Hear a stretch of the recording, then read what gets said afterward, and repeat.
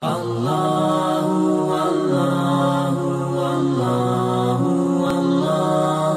Allahu, Allahu, Allahu, Allah. بسم الله الرحمن الرحيم إن الحمد لله نحمده ونستعينه ونستغفره ونعوذ بالله من شرور أنفسنا وسيئات أعمالنا من يهد الله فلا مضل له ومن يضلل فلا هادي له وأشهد أن لا إله إلا الله وحده لا شريك له وأن محمدا عبده ورسوله صلى الله عليه وعلى آله وأصحابه أجمعين أما بعد. We stopped in the 5th year of the Hijrah, in the month of Shawwal, after the battle of Nadir, and then the battle of Al-Muraysi', and then the famous slander of Aisha radiallahu anha, Hadithatul Ifk. So we continue from there, and today inshallah we will begin with the battle of Khandaq, because this is one of the most important events, major events which happened right after the slander of Aisha radiallahu anha, which was the month after the month of Ramadan. So this is in Shawwal, the 5th year. This is in Shawwal, the 5th year. Now I have to say, around 2 years ago, we started these lectures, this series of lectures, studying the Seerah of the Prophet ﷺ according to authentic sources. And there was a lot of people here. There was a lot of people. And people are sitting with their books. But now, almost 2 years later, I don't see most of those people, and I don't see any books, which is something, even though it is disappointing, it is expected. Many of us, sadly, we love things which are quick, fast, and the patience which is required in seeking knowledge of Islam, we don't have that. In fact, we don't have patience for anything. And that is something which I wanted to point out for yourself so you can see that. Knowledge of Islam is not something, as the scholars of Islam, they used to say and they still say, لَيْسَ بِلُقْمَةٍ, it's not one portion of food which you bite and you swallow and then khalas, you become an alim, you know everything. It never happens like that, it never happened like that, and it will never happen. Never. Especially something which is extremely detailed like the Seerah. How can you discuss 23 years of the greatest man, 23 years which changed the whole world? How can you discuss them in 1 day or 2 days? Impossible. And if you do that, you know that you are not being honest to yourself or to those people who you are teaching.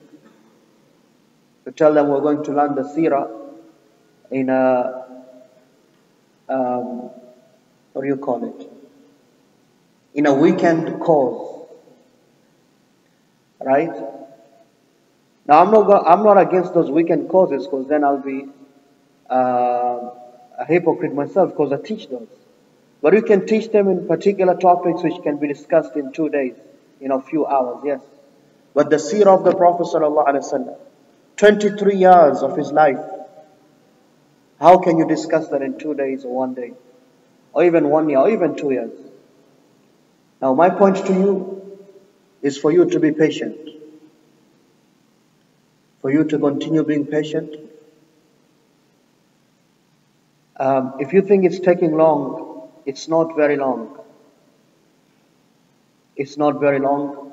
And those of you who are teachers, or who you teach, you'll know that the person who benefits most is the speaker actually. For me, I've been reading this for the last 2 weeks, or this week specifically. I've been with this book for my lunch and my dinner. It is always with me. Because I have to prepare and come and share with you. If I got tired and said, we can just tweet, the Seerah and alas, then nobody is going to know the Seerah of the Prophet sallallahu alaihi wasallam. And maybe I should encourage you, before you come tomorrow, you go back to the recordings and listen to the first lecture we did here around 2 years ago on why it is so important for the Muslim to learn the Seerah. Every now and then we need the encouragement. So be patient, be strong, stay strong. And Allah subhanahu wa ta'ala, His reward for those who learn the religion is great. And that is why many of the scholars of Islam, they said what? There's nothing after the fara'id, after the obligatory matters, which has more reward than seeking knowledge of Islam. Not the sunnah prayers, not the sunnah fast, nothing. Why? Because seeking knowledge is a must. And how are you going to fast and pray and give zakah or whatever without seeking knowledge? I told you this before, maybe I did or maybe I did not. But it's a shame when someone asks you a question about the Prophet ﷺ and his life and you don't know the answer. I'm talking about myself right now. If someone was to ask you, a Muslim, what happened in the 6th year of the Hijrah after the Prophet ﷺ migrated to Medina? Do you know anything which happened then? If you as a Muslim, I looked at myself and I said, if you as a Muslim cannot answer that question, then aib alayka, that's a shame on you. But yet we know the history of our countries, when this was fought, when independence was got, who was the first prime minister, and then who killed him, and then who set him up, and when did your favorite football player, when was he born, and which school did he go to, and all that information which has no benefit or purpose in your life. So I found it to be shameful. I don't know about you. If someone was to ask me about the life of my Prophet ﷺ, and I'd not know the details of it. So be patient. The reward is in the journey. It's not in the destination. The reward is in the journey. You have to enjoy the journey. It's not about the destination. And we said that before. If it was only a matter of reading the book, and then it said, yes, we finished the book, we could have done that in 2 days. So, the battle of Al-Ahzab. Al-Ahzab must be a word which rings a bell, is very common to you. And why is that? Because Al-Ahzab, there's a surah of the Quran, there's a whole chapter of the Quran called Surah Al-Ahzab, which is chapter number 33 of the Quran. And that surah of the Quran is talking about the event which we are going to be talking about today. And we mentioned this before, we said what? The first source of the Seerah is the Quran. The first source of the Seerah is the Quran. Surah Al-Ahzab discusses what we are going to discuss today with more details. As you know, the Sunnah explains the Quran. Ahzab, Jam'u Hizb, is the plural of the word Hizb in Arabic. It's a party. Okay? Today you have 2 main parties in Canada, the Liberals and the Conservatives. Okay? That is a Hizb party, or a group. Then we have the Green Party. So this is the plural of group, which means groups. In the Quran, most of the translators use the old word for Surah Al-Ahzab. They said the chapter of the Confederates. The chapter of the Confederates. Why? And why was this battle called the Battle of Ahzab? That is because the confederates of different groups, they came together to fight the Muslims, which had never happened before for those of you who have been learning the Seerah with us together. This is right after Uhud, where the Muslims were hit with a severe blow, and then Muraysi', and then the Muslims regained some of the authority. Now comes the Battle of Al-Ahzab. How did it come about? He says here, and this is the 5th year in Shawwal, the month of Shawwal of the 5th year.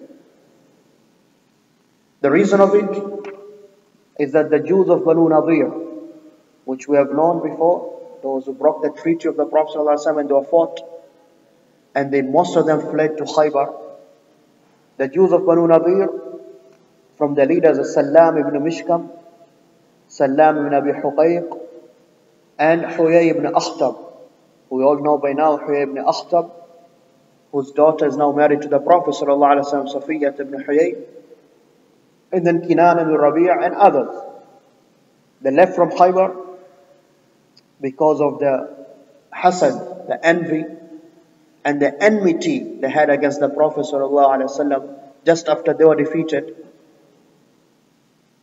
And after the fact that the Quraysh could not defeat the Muslims in Uhud, they left and they went to Mecca, this delegation of the Jews of Banu Nadir, and they incited them to fight the Muslims again. And they gave them the promise that we are going to stand with you this time. We are going to fight with you. Because what happened to you has happened to us also. And that we should gather all of the enemies of Islam and Muhammad sallallahu alaihi wasallam, and we should go this time into Medina and finish them off, the men, and then take their women and the children as slaves.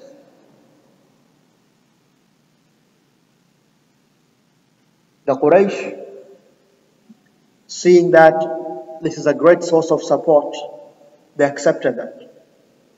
Because they knew by themselves they could never defeat the Muslims. As we saw in Uhud, there were 3,000 fighting an army of 700 men, yet they could not defeat them.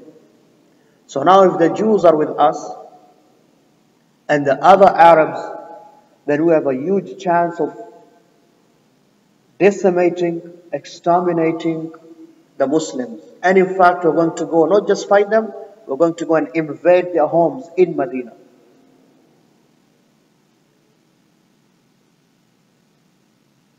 The Quraysh, they accepted that, and then they asked the Jews, they said, Ya ma'ashar Yahud, O Jews, tell us something.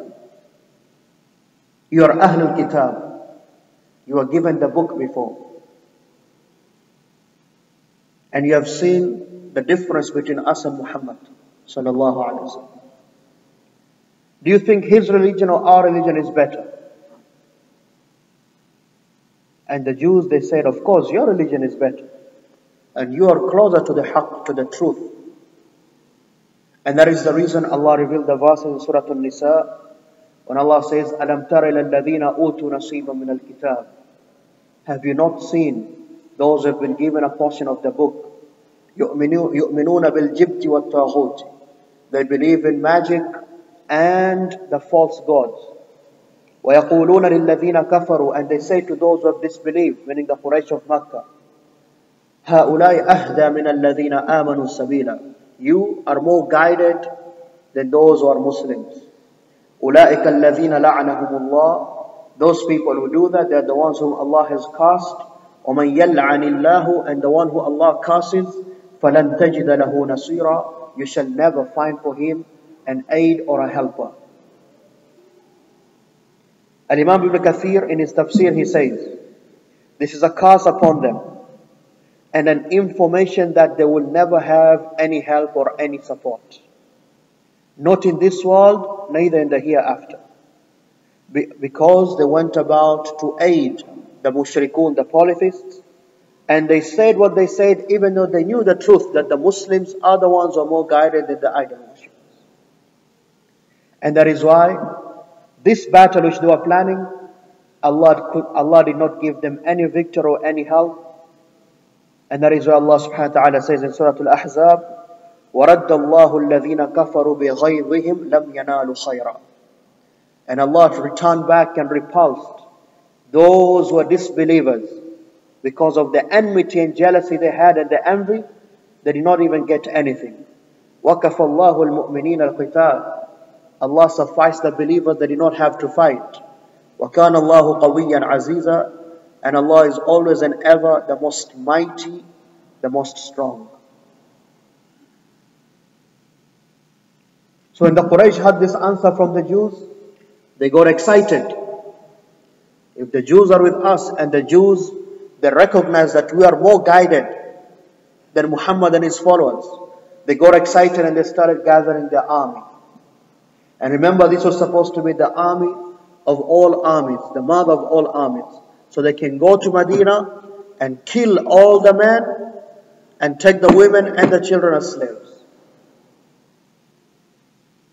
So they started to send messages to all their allies.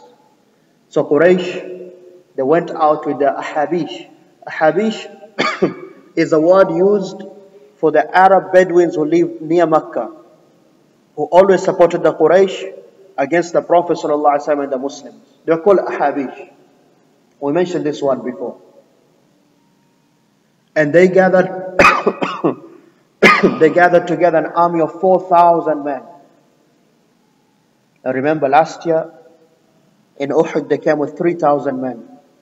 Now them by themselves, there were 4,000 men, and they gave the flag in Darul Nadwa, that parliament of theirs, I mentioned before, to of course the same family which we had mentioned in the battle of Uhud, who 10 or 11 of them were killed, Uthman ibn Talha ibn Abi Talha. Because that tribe, it was their job to carry the flag during the battles. And they had 300 horsemen, and they had 1,500 camels with them. And of course their leader was Abu Sufyan ibn Harb. And when they were leaving, Banu Sulaym, the tribe of Sulaym, met with them with 700 men, being led by Sufyan ibn Abd al-Shams. And then Banu Asad came out, led by Tulayha ibn Khuwaylid, who we're going to mention after. Tulayha ibn Khuwaylid is a man who later on he'll claim that he's a prophet also.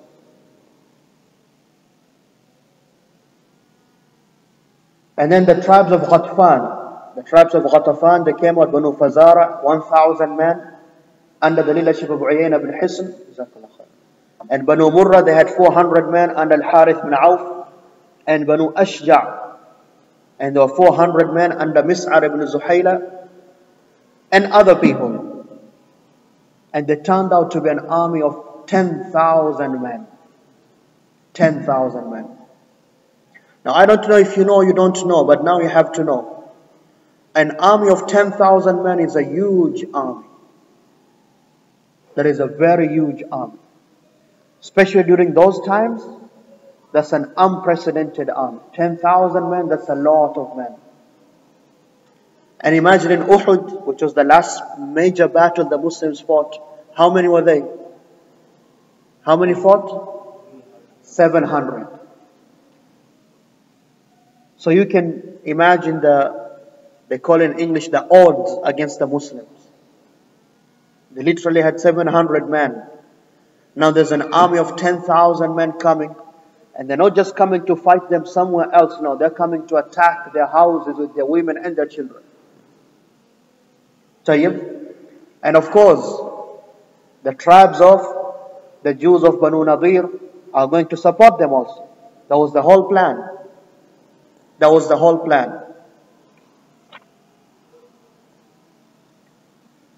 That is why Allah called them the Ahzab, the confederates. That is why this is called the battle of the Ahzab, because there's these different groups, they all came together. And they were all under the command of Abu Sufyan. And some of you, I see there's new faces. We're learning the Seerah. Some of the names we mentioned, later on they're going to become some of the best Muslims. But this is the time when they were not Muslims yet, like Abu Sufyan radiallahu anhu. He was not a Muslim yet. In fact, he was the leader of Kufr. Do you see that? You see how Allah guides someone. He was the leader of Kufr, fighting the Muslims and going to kill the Prophet ﷺ. And in a few years, Allah will make his heart change into a Muslim's heart. Tayyib? So an army of 10,000 men went out. Before they left, the Prophet ﷺ news reached him about this plan and this plot from a man from Banu Khuza'a. And he told them that Quraysh and all of his allies, including the Jews of Banu Nadir, they're gathering together an unprecedented army to come and fight you in Medina. When the Prophet ﷺ heard this, and it was a time where it was winter in Medina. The winter months are between December, January, February. That's when it gets most cold. And it was a time when the Muslims were not doing very well financially. They were poor. We have seen until now the Muslims were very poor, in fact. So when the Prophet ﷺ, he had this, obviously he called a meeting right away, because this is something scary. And as was his custom, شَاوَرَهُمْ فِي الْأَمْرِ. He consulted his companions. What should we do? It is a matter which we talked about a few times, how the Prophet ﷺ used to do mushawara, consult his companions. And this is when the man we mentioned very earlier on, and we have not mentioned him since. This is when his mention stands out. And that is who? Who knows? Who's the person who stood out at this moment? Salman al-Farisi. Ahsan. Salman al-Farisi. We mentioned him, like I said, almost 2 years ago. We mentioned his story when the Prophet ﷺ came to Medina. How he recognized that this is the Prophet. And how his long journey of coming to Islam. We mentioned that.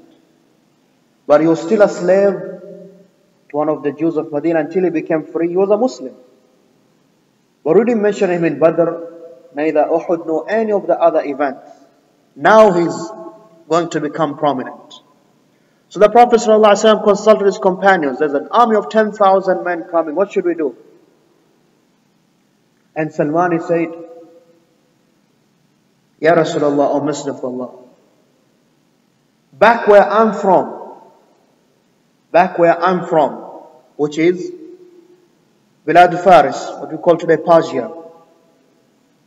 When an enemy would come to attack us in our land, Khandaqna, we will build a Khandaq, a trench. We will build a trench, and in that way the enemy cannot reach us.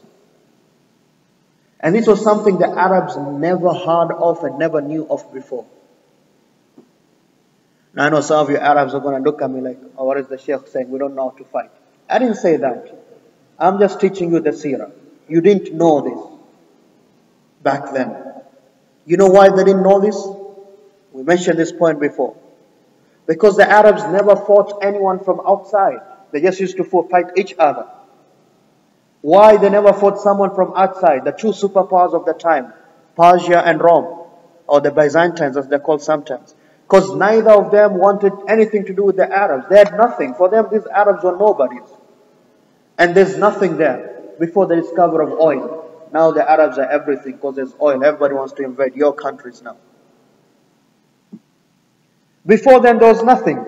Nobody even cared about the Arabs. So Salman said, when people will come to attack us, we will build a trench.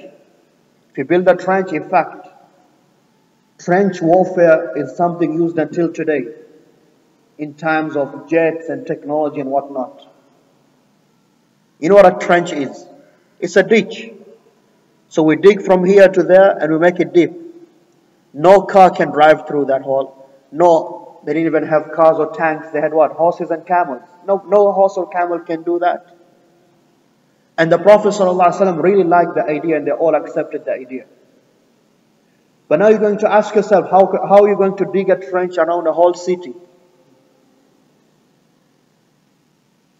It was easy for them because Medina Strategically, we mentioned this in the Battle of Uhud also, if you remember. In the east and the west of Medina is what we call the Harra. It's just rocks. It's very rocky. Nobody can travel through that, let alone an army of 10,000 men. No one could attack them from the east or the west. It's just rocks we call today hills or small mountains.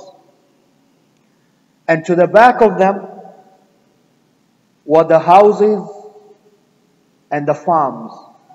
And mostly there were the many houses of Banu Qurayza. Now this is very key. Banu Qurayza was the only remaining Jewish tribe in Medina. After Qaynuqa', they betrayed the Muslims and they were kicked out, and Nadir, they betrayed the Muslims and they were kicked out. The only remaining tribe was Banu Qurayza, and those were their houses. But the Muslims had nothing to fear because they were allies. They had signed a peace treaty, if you remember, we mentioned that. So the Muslims were safe from three directions. So the only direction they had to build the trench was the only way the enemy could attack them. So they started digging the trench. They started digging the trench.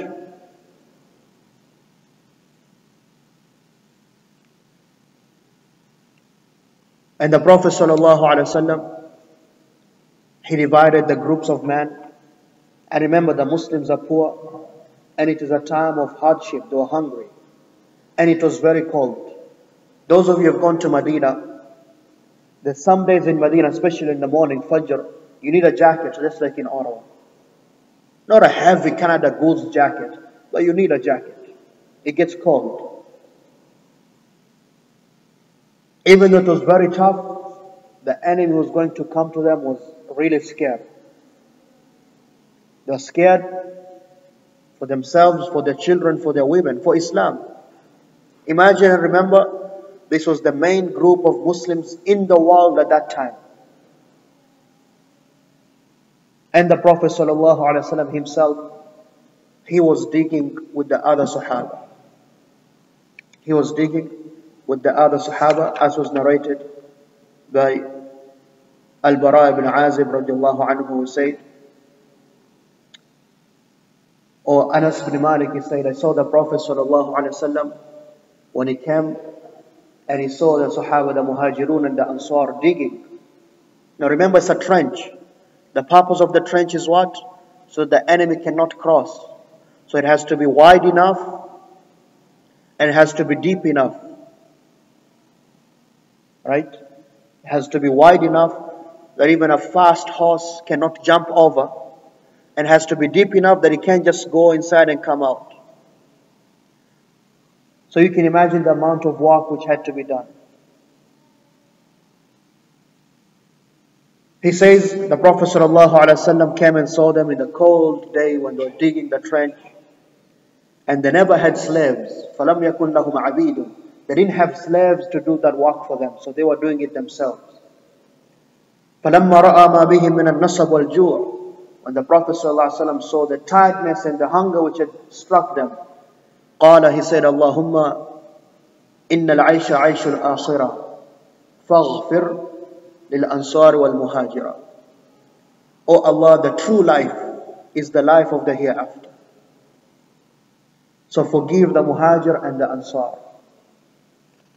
And when they heard the Prophet ﷺ making dua for them, they responded to him saying the line of poetry, نحن الذين بايعوا محمدا. We are the ones who gave our pledge of allegiance to Muhammad. على الجهاد ما بقينا أبدا. That we are going to fight with him until the last moments of our life. And in the hadith of Bara ibn Azib, he said, when the day of Ahzab, the Prophet ﷺ, he was there digging with us just like anyone else.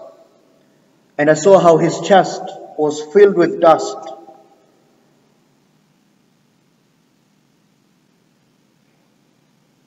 And I heard him saying these lines of poetry, the poetry of Abdullah ibn Rawaha, which we mentioned before. We said the main poets of the Prophet ﷺ were Hassan ibn Thabit and Abdullah ibn Rawaha.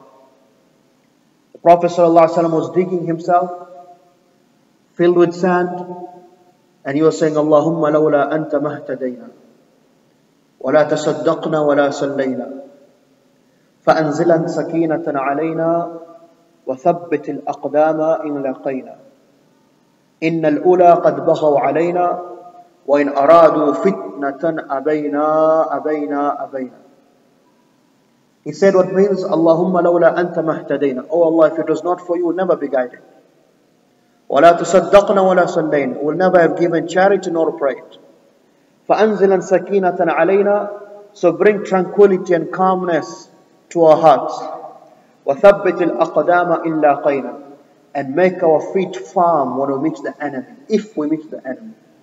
إِنَّ الْأُولَى قَدْ بَغَوْا عَلَيْنَا. These are the enemies, they have transgressed on us. وَإِنْ أَرَادُوا فِتْنَةً أَبَيْنَا. And if they want fitna, meaning for us to leave Islam, we refuse that. Now you can imagine how powerful these words were. Let alone how powerful this scenario was. That the Muslims, they see their own prophet digging just like they are digging, taking out the sand just like they are taking out the sand, suffering just like they are suffering. And that is the true picture of how great, and that is what we say, the greatest leader of humanity was the Prophet ﷺ. He was not that leader who gave a command and he sat in his high tent and high chair. No. He was with them in the field, in the trench, with his bare hands, getting dirty when they were getting dirty, hungry when they were hungry. So you can imagine how this gave them what we call what? Soul food. They didn't have food for the belly, but this gave them the food of their iman and the motivation to continue doing what they were doing. Because they had a great leader. Because they had a great leader.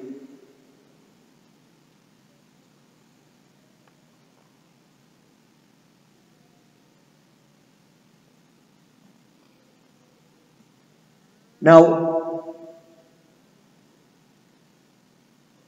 what was the food they had? Anas al-Malik radiallahu anhu, he describes again.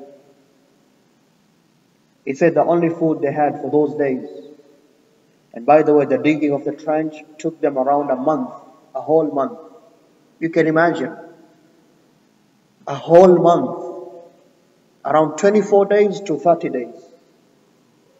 Like we said, it has to be wide enough and deep enough for the enemy not to cross. And you have to do it the length of Medina. It's not digging a hole from here to there. In those conditions, it said they used to be brought wheat or barley, and they would make a porridge of it, and that wheat was almost going bad, and they had to drink that, and it smelled so bad. But that was the only food available. That was the only food available. I don't want this to seem bad or to sound bad, but me and you, just because you got in your car, which is heat, and you came and pray Isha, you think you did Islam a great service. You did not. You did yourself a service. You have to pray Isha, alhamdulillah. We want to learn the Seerah, and that is where the Seerah is so important for a Muslim. It reminds you of the great sacrifice they put in. Which should do what? It should lead us to put more sacrifice for our religion. Jabir ibn Abdullah, he says in his version of the story, I was sitting there watching the Prophet ﷺ, and he had tied a stone on his belly. When they used to be hungry, they would take a stone and tie it to the belly.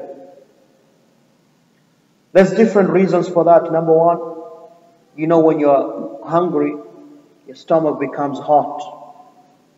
The stone provides some coolness. Also, it stops it from groaning, making those noises. And it supports you to do whatever work you have to do. They had tied stones, but the Prophet ﷺ tied two stones on his belly. because of how hungry he was. He said, Jabir, so that affected me a lot. So I left and I went home and I asked my woman, my wife, what do you have? Because I saw the Prophet ﷺ so hungry, it affected me a lot. And she said, we have a little bit of wheat or barley, and we have this sheep of ours, or goat, was a sheep. So she said, we're going to slaughter the sheep, and you're going to make some bread, and we'll invite the Prophet ﷺ and 2 or 3 men. That's all what is enough for. So he slaughtered the sheep, and as his wife was preparing, he left Jabir. And she said to him, call the Prophet ﷺ and 2 or 3 people, you see whatever food we have, لا تفضحنا, don't humiliate us. Don't humiliate us. We're going to talk about Jabir and his wife soon, inshallah. So Jabir went back when the Prophet ﷺ is digging, and he went and فَأَسَرَّ عَلَيْهِ, he went and told him as a secret. He said, Ya Rasulullah, I prepared something at home for you. Maybe bring 1 or 2 people. Of course, Abu Bakr or Umar, you know.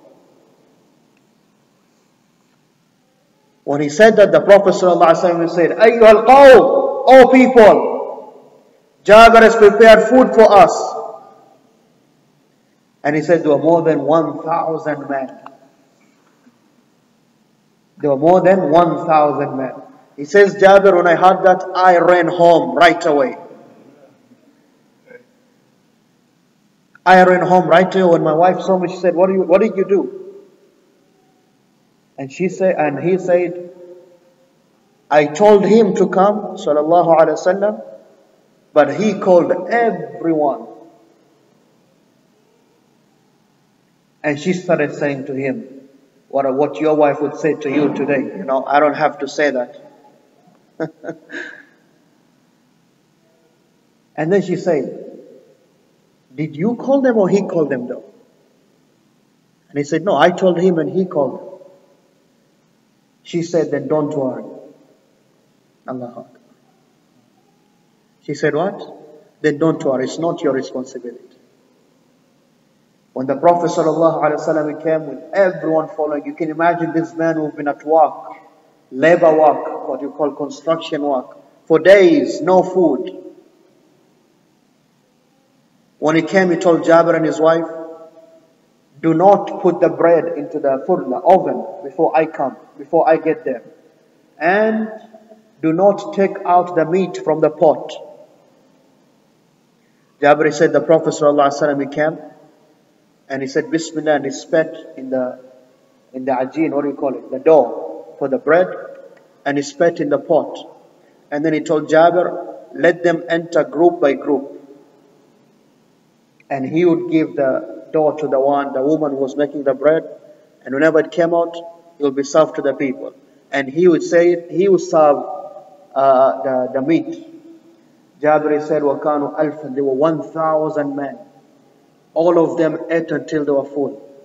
And then everything remained as it was. Everything remained as it was. And then the Prophet ﷺ said, Ya Jabir, now it is my turn, me and you.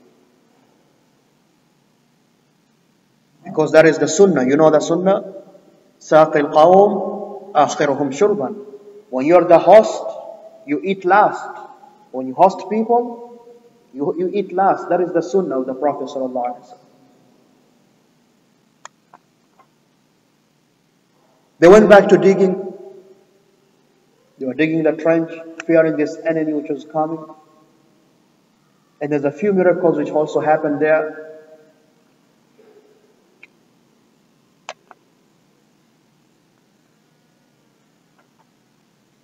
One of them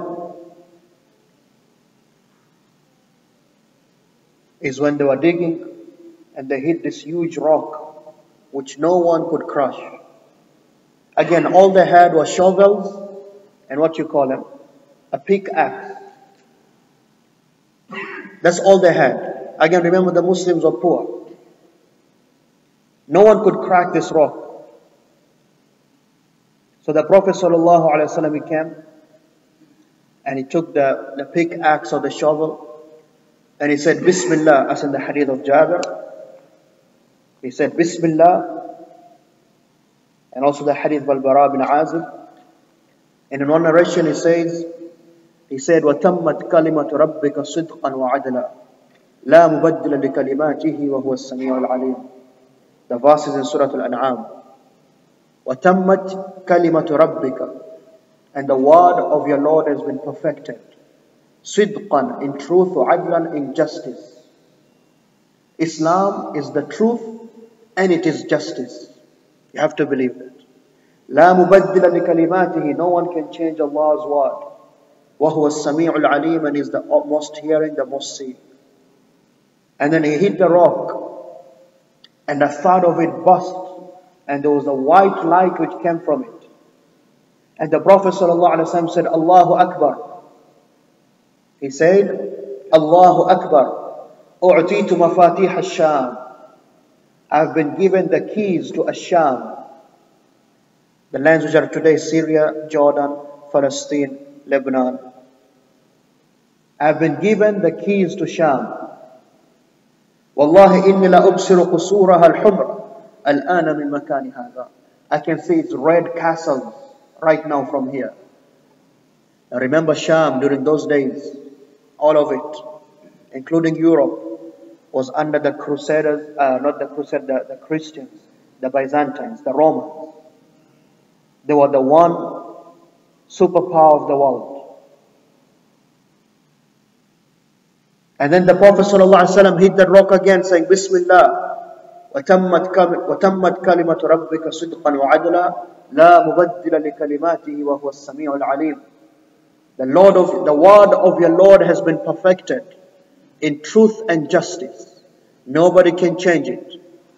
And is the oft-hearing, the oft-seeing. And the light came from it, and he said, Allahu Akbar, أُعْتِيتُ مَفَاتِحَ فَارِسِ. I've been given the keys to Persia.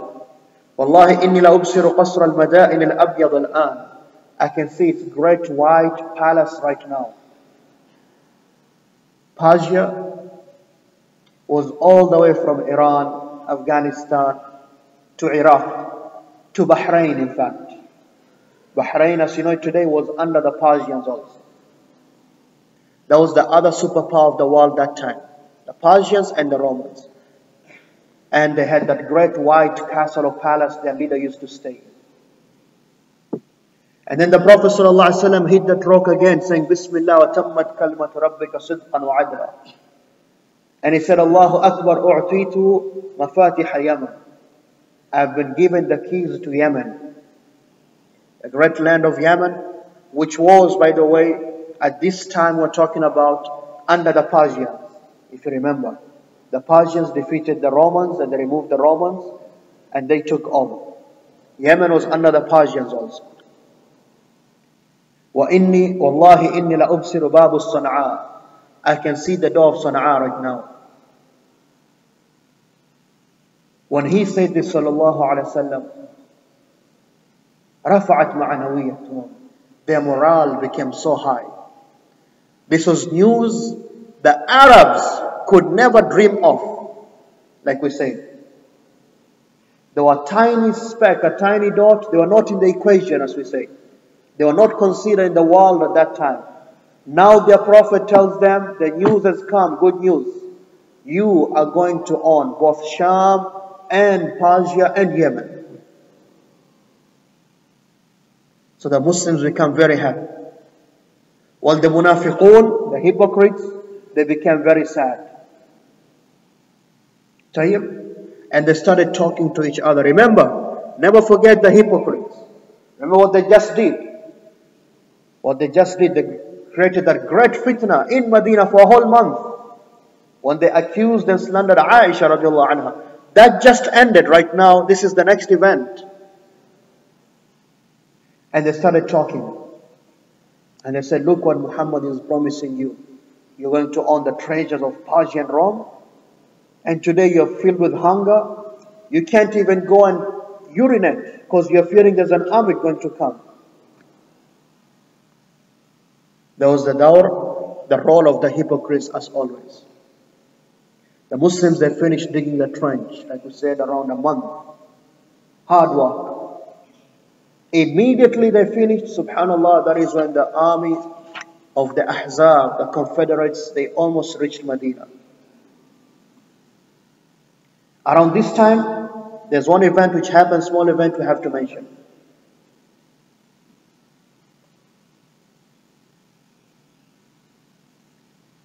Al-Harith ibn Ziyad al-Sa'idi, radiyallahu anhu. Al-Harith ibn Ziyad al-Sa'idi. Now I mentioned this before, guys. Some of the names I mentioned, they may not be familiar to you. I don't expect you to memorize them right away, but that is why we have recordings. That is why we say we're studying the Seerah. You go back home, you listen to the recordings, you take your notes. You become an expert in the Seerah. You know who did what and when did he do what. And I can tell you this, very sadly, very sad. There's barely a handful of them, experts of the Seerah. Not in the Arab world scholars, not in the English world Islamic scholars. A handful of them. Am I right or wrong? Al-Harith al-Sa'idi, he came with his nephew to give the Prophet ﷺ the bay'ah of doing hijrah. But the Prophet ﷺ refused to give him the pledge. Why? Because it's from the Ansar, the people of Medina. He said, I came to the Prophet ﷺ with my nephew. And he wanted to give the Prophet ﷺ the pledge of allegiance to do hijrah, to migrate. So the Prophet ﷺ, he said, who's this one? And he said, it's my nephew. The Prophet ﷺ said, لا يبايعوك, I'll never give you the pledge. إن الناس يهاجرون إليكم ولا تهاجرون إليهم. The people, they migrate to you, Ansar, people of Medina. You do not migrate to anyone. That was the hijrah then. The Muslims, anyone who had the ability, we mentioned this before, he had to move from whatever city he was living in to go to Medina. That is why Medina is Darul Hijrah. People migrate to you, you don't migrate to people. Why? Who told you? Nobody can leave Medina like that. وَالَّذِي نَفْسُ مُحَمَّدٍ بِيَدِهِ. The Prophet ﷺ says, taking an oath, I swear by the one in whose soul is my hand, in whose hand is my soul. لا يحب رجل الأنصار حتى يلقى الله تبارك وتعالى إلا لقي الله وهو يحبه. Allah. No one loves the Ansar until the day he dies and he meets Allah, except that Allah will love him. And nobody dislikes and hates the Ansar, and he dies on that hate, except that Allah will meet him when Allah hates him. And we had a whole lecture, we discussed the greatness and the excellence of the Ansar in Islam. You can go back to the recordings for that. These are the people who just loving them might be your and my ticket to Jannah. And that is why we have to study them, to study their lives. How can you love people you don't know? Right or wrong? This is when the army of the Mushrikun, they reached Medina.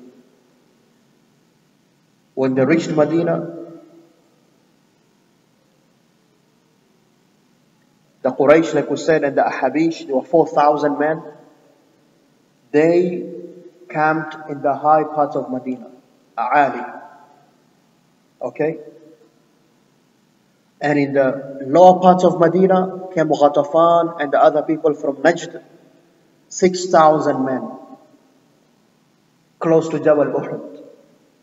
And that is when Allah says, now in Surah Al-Ahzab, إِذْ جَاءُوكُمْ مِنْ فَوْقِكُمْ وَمِنْ أَسْفَلَ مِنْكُمْ. When they came to you from the higher parts of Medina and from the lower parts of Medina. In Surah Al-Ahzab again. Okay? The Prophet ﷺ, he tried to gather as many men as he could, and he managed to gather 3,000 men who were going to defend the trench. And he commanded that the children, the babies, the women, to be taken into the high houses. They didn't have high rises. The best I think they had was 1-story or 2-story buildings. So the women and the children are to be protected up there. And he put in charge of Medina, meaning in the city, Abdullah ibn Maktum, who we mentioned before, the blind man, to show you that in Islam, being handicapped does not mean you're less or you're lower than anyone. Doesn't mean that. In Islam, your merit is your iman and your actions, your knowledge of Islam. He gave the banner, the flag of the Muhajirun to Zayd ibn Haritha.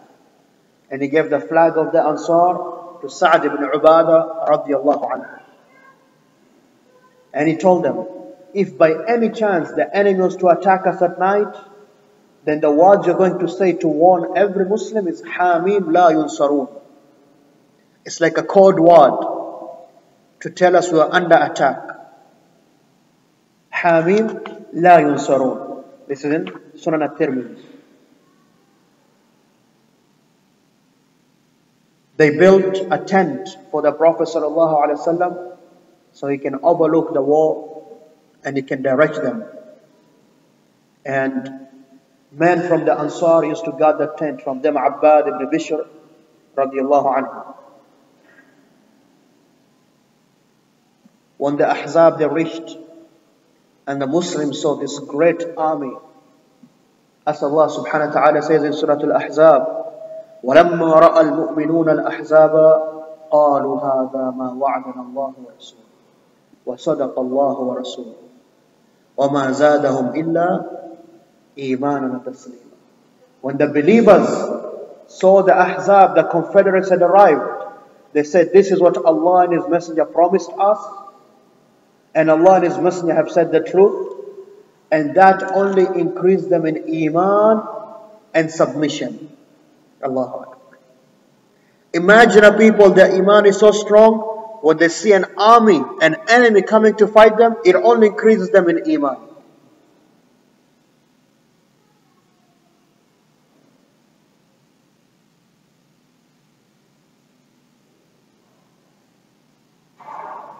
But when the mushrikun arrived, though, they were surprised, they were startled, they were puzzled, in fact, flabbergasted. They saw a trench, a ditch. They never saw a trench in their lives before. And they said, هَذِهِ مَكِيدَةٌ مَا كَانَتِ الْعَرَبْ تَعْرِفُهَا. This is a war strategy the Arabs never knew before. They expected an easy fight. 10,000 men, they were just going to come and roll in and crush the Arabs, the Muslims of Medina. No. They faced a trench they could not go past. And there was no way to attack the Muslims. They said, this is a strategy the Arabs never knew before. Which of course is a strategy brought by who? A non-Arab. To show you again, you don't have to be an Arab to be a good Muslim. Some of you think like that. You know, I'm Somali, I can't be the Imam of the Masjid. Who told you that? Who told you that? Oh, I'm African. No. Al-Islam came and removed those classes, that racism. Your grade is by your Iman, your good actions, and your knowledge of the Deen. They found a trench, they never knew, they were confused. Like I said, flabbergasted, they didn't know what to do. They didn't know what to do. So they just set camp. They just set camp, of course, beyond the trench. And all they could do, they started throwing arrows at the Muslims. And the Muslims responded with arrows. But there was no fighting. It can never be fighting. Now, while this was happening, something else started to happen. Now, I told you, remember, to the east of Medina was what? The Harra, the rocks. To the west of Medina, rocks. Behind them were the houses and the farms. And mostly the houses of who? Banu Qurayza. Very good. The last Jewish tribe. When Abu Sufyan, the leader of the Ahzab, came and saw the trench, there was no way to go past it. He plotted and he said, you know what? Maybe we should send an offer to Banu Qurayza so they can betray the Muslims. So they can betray the Muslims. Are they going to betray them or not? That is what we'll discuss tomorrow, inshallah. Okay? Tomorrow we start at 5 p.m. Tomorrow we start at 5 p.m. It will be in the hall though, not here. It will be in the hall, community hall, the basement. Tayyib, I don't want to keep you out for long. I know people of Ottawa, by now you're all in bed. You know.